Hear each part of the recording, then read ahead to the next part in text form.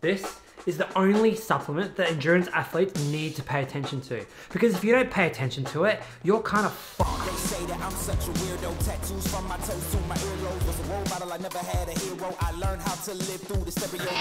When I first started running, like with most people, I made lots of progress really quickly. It's like this magic honeymoon period where you just get faster and faster without doing anything. I had a nice steady growth as my easy running pace got faster and faster steadily over time. And everything was great until it wasn't. All of a sudden, I stopped improving completely and I stagnated for about 2 months or so. And I thought that I was doing everything right, you know, sleep, hydration, fueling my workouts properly, everything was spot on, but I still didn't feel right. So I looked online and I decided that I should probably go get a blood test. So I did that and apparently I had low iron. But what does that mean?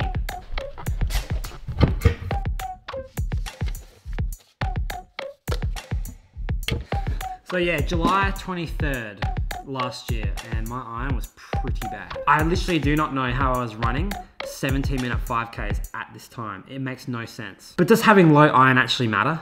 Yes, it does. Iron is an element that is used for 2 specific protein structures that are important for running really, really fast. The first one is hemoglobin. This is what allows red blood cells to grab oxygen and transport it where it's needed, which is basically every cell in the body, including the muscle cells that actually help you to smash along during a fast 5K. The next one, myoglobin. That's an iron-containing protein in your muscles. Myoglobin. Myoglobin, makes sense, right? This handshakes with hemoglobin to take the oxygen from the blood to the muscles, the Globin brothers. Son of a bitch. So why did this actually happen? Well, apparently, runner's anemia is a really big issue. In fact, it's such a big issue that scientists actually have studied it. And what they found was the prevalence of anemia in runners is around 15% in males and 47% in females. To the few females who actually watch this channel, damn dude, that's really rough. I'm sorry. But it also says here that the cause of this is something called foot strike hemolysis. Sounds pretty fancy. The constant pounding on the floor causes red blood cells in the smallest capillaries of your feet to explode. Yikes. Plus, the constant sweating during many, many hours a week of exercise also is a way that iron leaves the body.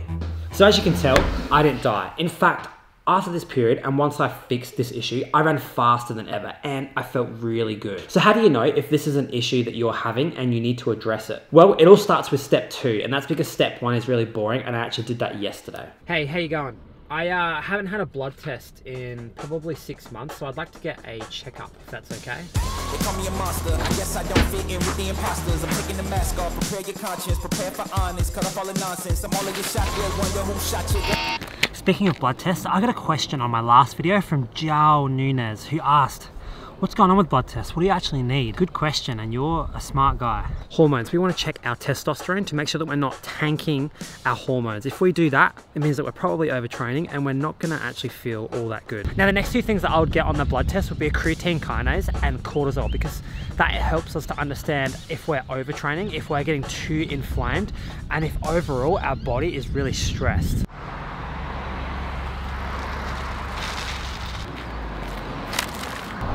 And lastly, for blood, we want to check our red blood cell count, our hemoglobin, our hematocrit, and our white blood cell count to make sure that our immune system is pretty hot. I'm going to go do my blood test.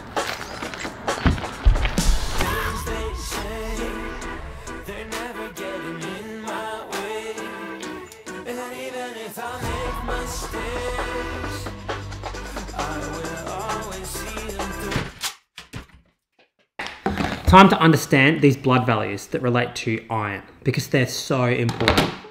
The first one obviously is serum iron, which is the amount of iron that's in your blood, and that is what's in the hemoglobin protein complex that's in the red blood cell. Now, ferritin is the amount of stored iron in your body that's usually stored in cells, kind of like a bank vault. And so what you can actually see happen is that if you have a high aerobic demand in your training, you can actually see that your iron levels maintain themselves and your ferritin actually drops as your body tries to adapt to these new training stimulus. Now, the next thing that we need to talk about is B12, because it's literally the least talked about thing in blood tests, and it's so important.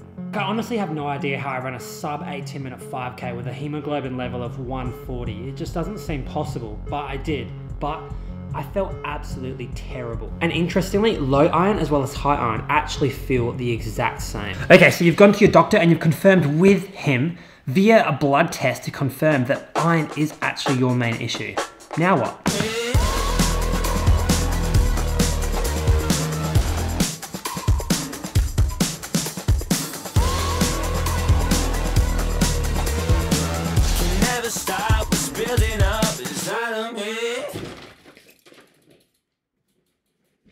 Now, the average person is usually getting 8 to 18 micrograms of iron per day. So usually, by adding in a variety of different iron-rich foods, this can actually help to increase those iron levels without having to take supplements initially. So let's start with that. Oh, really quick, I don't eat meat, and you probably do, and that's perfectly fine, but hear me out. The chances are that you've always been eating meat, and it hasn't really helped in increasing your iron levels. So you either need to eat a bigger variety from different sources to get that same absorption, or you just need to stop running. Spinach. Here's the thing. Popeye probably had a hemoglobin of 180 and could probably run a 5K for around 15 minutes because he was getting so much iron in from his spinach.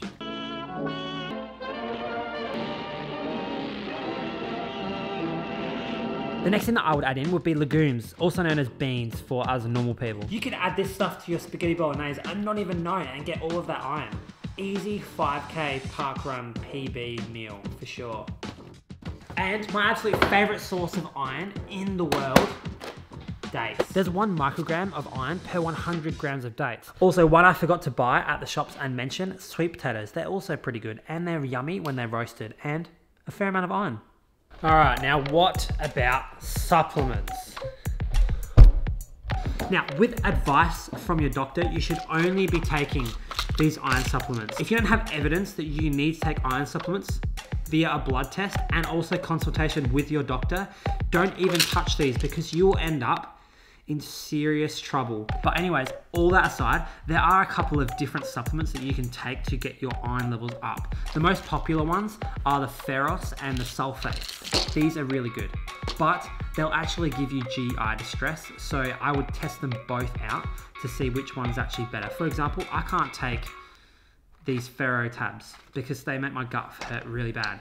I can take these ferrous sulfate tabs because they don't hurt my gut that much. Now, there are 3 other things that you can do to actually increase your absorption of iron. The first one is super dosing it with vitamin C. The second is taking it 30 minutes before exercise in the morning. That has been found to have the highest absorption. And for some reason, it doesn't really work 30 minutes before workout later in the day. It only works in the morning. And the last thing that you can do is avoid taking caffeine because that will blunt the absorption of iron for a long period of time in your gut. So don't take caffeine around this iron supplementation protocol. Okay, for the last time, repeat after me. Consult your doctor. Good. Get a blood test. Good. Train hard. Eat carbs. Good. Peace. Well done, guys. Wonder who shot you, go call the doctor. Boom like the chopper. Don't you get chopped up. I'm here to stop you. Whoever wants smoke like a